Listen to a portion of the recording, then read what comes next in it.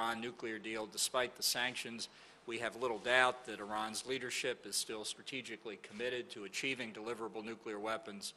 The United States and Israel are strategically committed to making sure that doesn't happen. And right on your border, we have the problem of the conflict in Syria.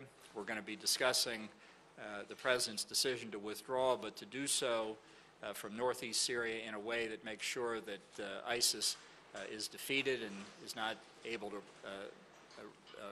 revive itself and become a threat again, and to make sure that the defense of Israel and our other friends in the region is absolutely assured, and to take care of those who have fought with us against ISIS and other terrorist groups.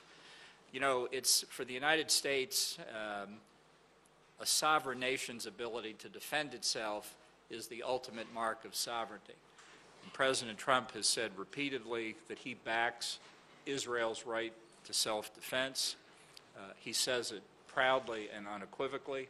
And I would just say to any nation, whether in this region or not in this region, that has any doubt about America's support for Israel's self-defense, they better think about it again.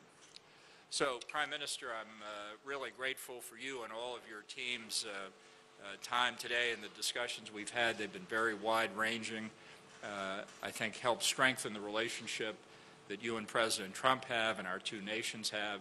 And it's just a delight to be here again. Thank you. Thank you. Thank you. Thank you.